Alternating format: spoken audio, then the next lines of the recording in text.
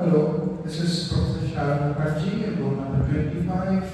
I'm enrolled in the faculty induction program of Dr. Saheb Ambedkar, Marathwada University, Aurangabad. And this is my seminar presentation, a mandatory presentation for this orientation program. The topic is Media, Culture and Tribes, an analysis of various social issues. Introduction. India is a land of various tribal communities. Since time immemorial, the tribal communities have been trying to conserve their cultures, practices, customs and ethics through painstaking efforts. A culture cannot be preserved until and unless it is transmitted from one generation to another generation, and also if serious steps are not taken by respective authorities. But with the passage of time, lots of tribal communities are moving on the verge of endangerment across the globe. Some are already extinct. India is no exception to that. Media is of the pillars that can take active role in preserving the culture of such tribal populations. But do the media play their role neutrally in preserving cultures, or they marginalize such issues raised by the people of such communities? That is a very serious question that is going to be asked in many ways. So the methodology for this presentation paper is qualitative.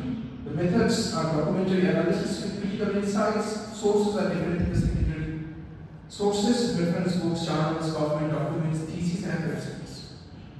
The research ethics. These research ethics are well kept in mind in order to prepare this presentation.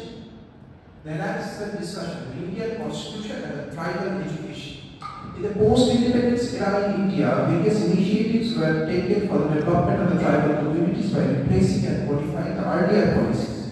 Article 45 of the Constitution should in this context be mentioned as more specific regarding obligation of the state. It directs the state to strive to provide in a period of 10 years from the commencement of the Constitution free and compulsory education up to the age of 14 years. Article 46 of the Constitution directs to promote the education and economic interest of the weaker sections of the society, and in particular, scheduled caste and scheduled tribes with utmost care.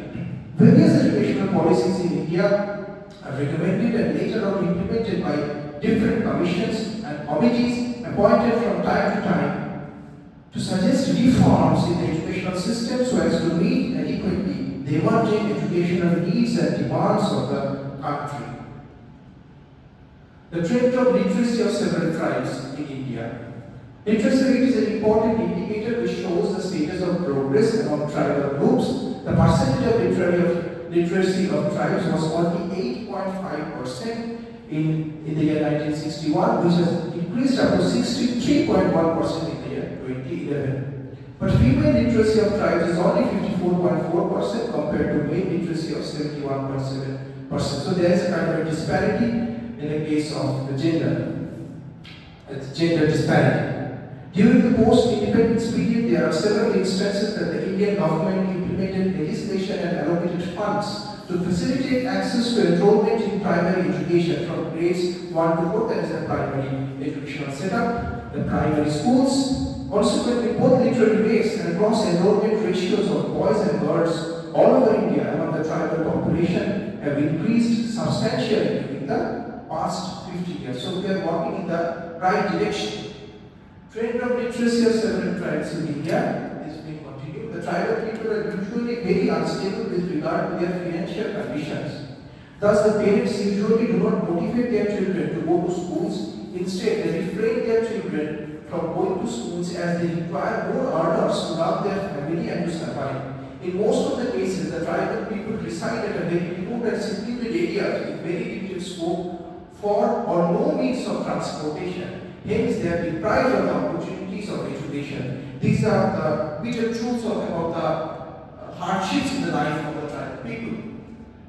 Importance of media, now the role of media in social issues, in handling social issues of the tribes.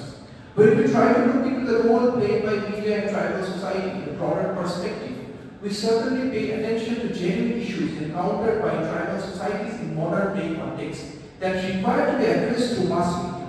Even the print media has been shrinking regularly India's advertising industry and is gradually shifting from print to electronic and digital media, making it difficult to survive. These have tremendous influence on securing desired space for genuine issues, not only of a tribal society, but people's issues as a whole, that needs to be focused for their survival. So this market-driven electronic media, this market-driven globalized media, this market-time mentality is actually usurping the space of the tribal people. It is not showcasing their cause. According to the Directorate of Advertisement and Visual Publicity, that is the Department of DAVP, Government of India in the year 2011, 2 newspapers were published in tribal languages in the central indigenous belt. The names of the 2 newspapers were Johar, which is now discontinued. Many serious initiatives were taken for maintaining regular publication of the newspapers. Despite various serious and sincere initiatives, many tribal publications funded by local tribal groups are facing severe obstacles. Such difficulties related to poor distribution network, poor marketing infrastructure, lack of financial resources, etc. Even the tribal newspapers such as Bij Binko and Thukuria published in the Kuru language have been stopped. So financial conditions, financial hindrances are stopping the publication of papers, magazines which are published typically in tribal languages.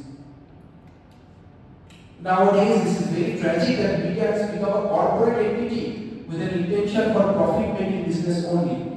In most of the cases, their primary focus has been on publicity of their business to advertising. They often eliminate various major and critical issues of the marginalized community. So, what is this talking about? It's talking about the ill treatment of by the upper class and the government and corporate institutions, leading to the gross infringement of human rights and so on and so forth. And these cases are not being addressed by the media because it is related with the tribal issues, that is, maybe it is not financially viable.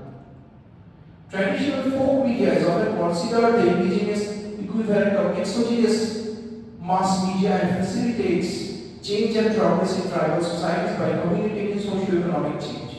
Traditional media, the traditional means of communication and expression exist before the advent of modern mass media. It talks about the traditional mass media. Traditional folk media leads to enculturation, adopts, and increased acceptance of new messages and incorporate outside symbols in response and presentations. Tradition is handing down of beliefs, experiences, and customs from generations to generations, especially in oral form or by a process of traditional performance and communication. Traditional media is found expression in the daily social life of the people.